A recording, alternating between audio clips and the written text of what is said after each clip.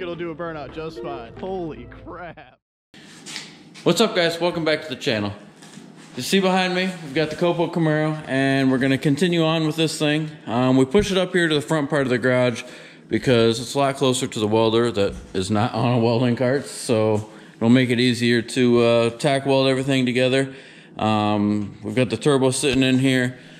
It's about exactly where it's gonna sit. We're gonna end up cutting the Chevy emblem out. And then the headers are on, but we gotta do some trimming down on this header, on the motor mount, and then the alternator's gotta go away on this side. And then these headers, we've got some 3 to 2.5 inch adapter pieces. I don't know if those are over here. I don't know where those are. Oh, they're somewhere. They're probably in the car.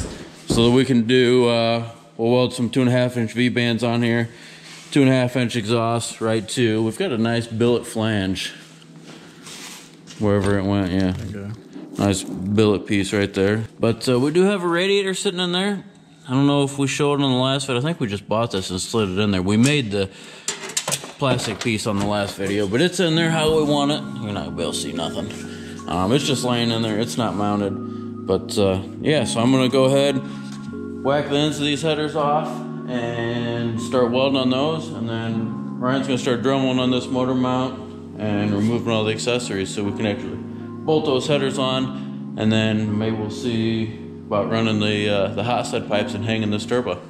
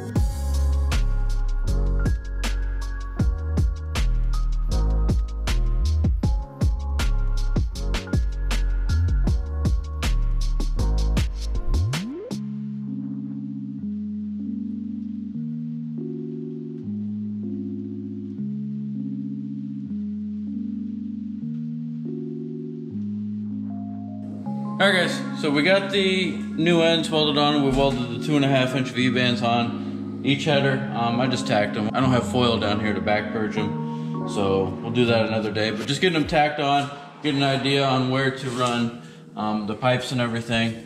And then while I was tacking everything, Ryan clearanced the motor mounts. You can see the aluminum just everywhere. That thing makes a mess. But yeah, we'll be able to just run the pipes right over and hopefully make this pretty easy. One thing to make this really easy is we got this Parker Speed. It's a twin scroll flange, but it's not a twin scroll housing, which doesn't matter. But yeah, this is from Parker Speed. We got this from Direct Performance Solutions, and that'll just make it, our pipes made up there nice. It's threaded. Slide it right in there. I'll probably let go of it and it'll put a hole in our radiator, but you don't do that. Yeah, it'll sit like that, then I thought we were gonna lose it. Then yeah, we'll just come off of here, right here, snake this one around. Should make it pretty easy. One thing we're kind of going over before it falls. Yeah. One thing we're kind of going over before we make the hot side is turbo drain location. So we'd like to run it over here to the passenger side of the block, but the alternator is going to go over there. So we're going to have to somehow snake it through on the driver's side and make it at a good angle so that it drains and everything. So before we actually weld up the hot side pipes, I think we'll probably come up with a drain idea at least. That way we're not just shooting in the dark and end up with something we don't want. What else? Oh, we're going to need a straight fitting on the thermostat housing. Just a straight. I'm probably going to put AN fittings on here, like some -16s or 20s, whatever they put on them. So we'll just get an end for that. I'm sure they probably make one. And this thread's in. We can get an upper. Next step, we're going to start mocking up the hot side. So we're going to go ahead cut these 2.5 inch mandrel bent stainless steel pipes up, start building the hot side of this thing, and then start tacking that together.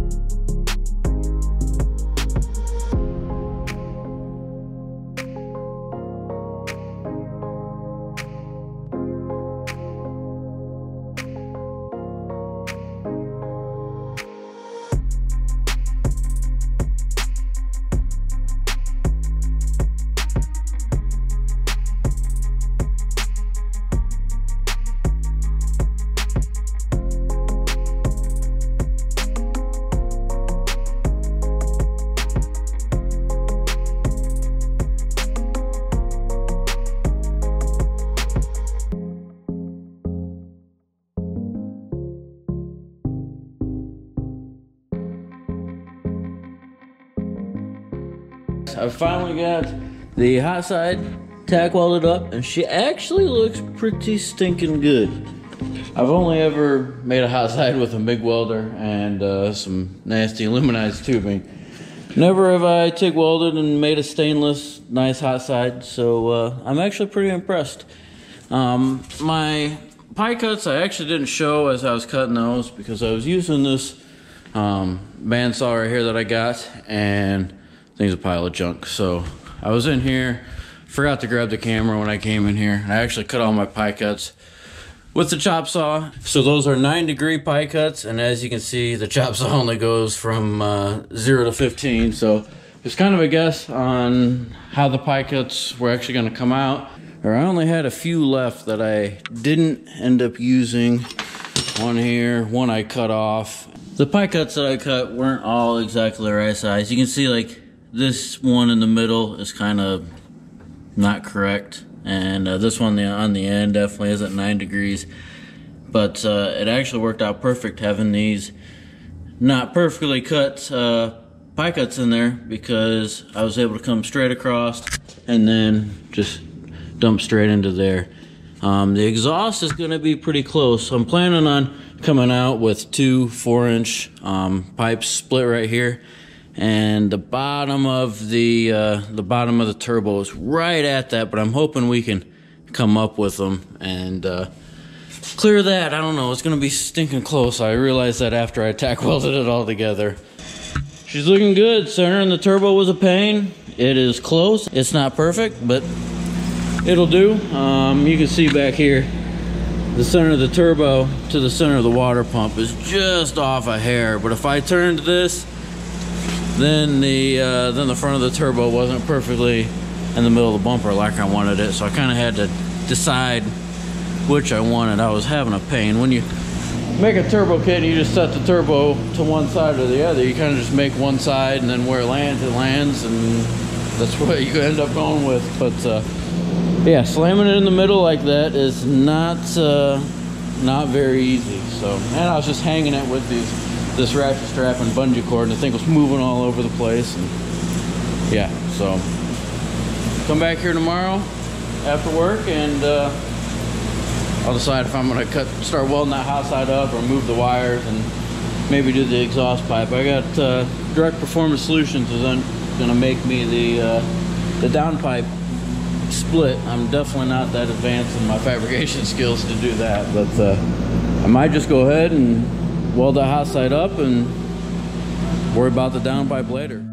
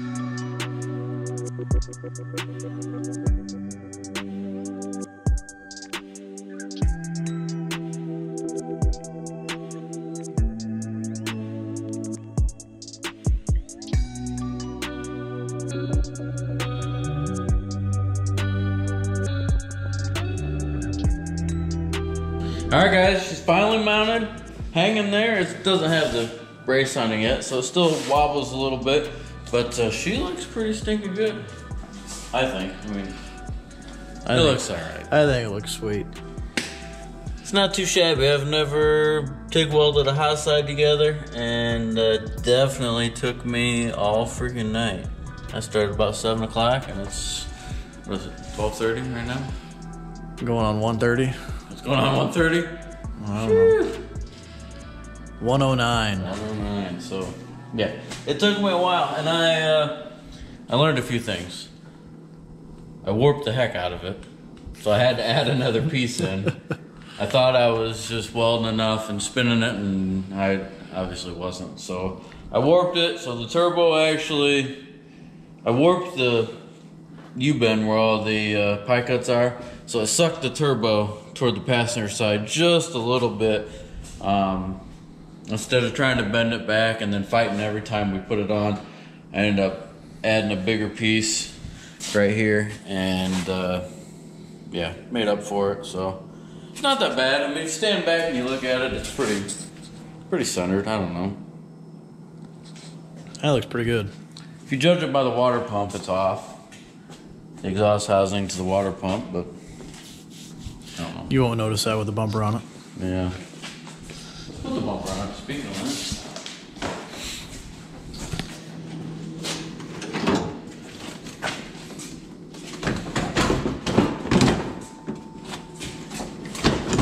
Oh, stupid little pins. Look centered in there? Yep, it looks like it already ate the Chevy badge. I took it off hoping that it was, I almost drilled a hole in the middle of that when I was trying to line it up. It's pretty close. But like I said earlier, we're gonna end up cutting just this piece out, and then I'd like to shove something on it and then bring it all the way out here so it's curved all the way around. Oh, I thought that was a scratch. It's a cat hair. So like it'll curve down and turbo will be completely open. I'm afraid this is gonna mess with the air going into it. So yeah, I don't know. Turned out alright, I guess. I don't know how bad it's gonna leak because we can't start it right now. Shouldn't leak, but I think it looks a lot better than the other stuff we've previously fabricated. I'm gonna go grab it. Hold on. Look at that. Yeah, so you guys can be the judge. This was not. Look at those. I think the wastegate broke. It did break. And it broke, actually. It's broken right now. Twice. Yep, that's second time. It broke when we loaded it on the trailer and then had to unload it and weld her up, and that's the aftermath. This old girl was on my 71 four-door Nova. I actually built this. The exhaust, it was kind of like the Holly manifolds. It wrapped around, went through a LT4 manifold. I actually built it before Holly came out with theirs. And look at those booger welds. This thing went 890s in a 3,800 pound car, so hopefully the nicer exhaust will. So for people that want to judge, that was how long ago? 2016, I put the car together. Yeah, so that's okay. It went fast. This was not my first one either. They were worse than this. The Green Mustang was like 2012, and that one was bad. Yeah, I remember that. About that sweet shirt you're wearing, though. That you put burn a hole in. Hole in already? I'm going to have to go to hpdepot.com and buy myself another one because put a freaking hole in it. Why I tried to move my filler rod with my chest. Not a good idea. I forgot I flipped it over, and then I tried to push it forward. That's dumb, but yeah, check out the new shirts. Pretty sweet. Oh, what about hats? Oh, I don't have my hat on right now. I got this one. I'm trying this one out. This one's supposed to be sweat resistant. Oh, that's why it's plain. Starting to get warm out too. So yeah, because I kill hats within like 2 days. So, but yeah, we got the hats have the HP or HPD and the turbo right there. I'll put a couple pictures up of them. Hats, shirts, website, hpdepot.com. Check it out. So June 18th and 19th, we're actually going to be in Streetcar Takeover with this thing. Since it doesn't have a VIN number and it's not a titled streetcar, we couldn't run it in the streetcar class. So we got to race the big boys in the no time class. And I don't know. I think this thing should run 460s, 470s probably. That should compete with some of them. I don't know if that'd win the race, but yeah, we're gonna find out. They're no time guys, so I guess you don't know what they're gonna run. So not gonna know what you run either. I think you get time slips. Don't they cut them in half? They cut them in half, but yeah, we get a slip. So yeah, we could go out there and run 550s, but we'll look cool because we got no time in the window. That's what a lot of cool kids do. So. If this thing runs 550s, we just need to load it up and bring it back home. Hey. But a day at the racetrack is better than not being at the racetrack. I don't know. I've had some pretty rough days at the racetrack. Very true. So. Trying to be optimistic, Jordan. Very hard for me to do. So yeah, well, we hope to have this thing there. Actually, I hope to have this thing running in like 2 weeks. I don't know if it's going to happen with other cars that we have to put together. We're going to do a track rental in a couple weeks, and right after the track rental is a factory appearing stock tire fast series race. So I'd like to have this there and work some bugs out, but that's in 2 weeks, and we still have an engine that shows up for a car tomorrow that we got to put in and get ready. So yeah, I don't know if that's going to happen, but I'm going to try for it. So thanks for watching, guys. Hope you guys enjoyed. Leave us a comment down below, like, subscribe, and we'll see you guys on the next one.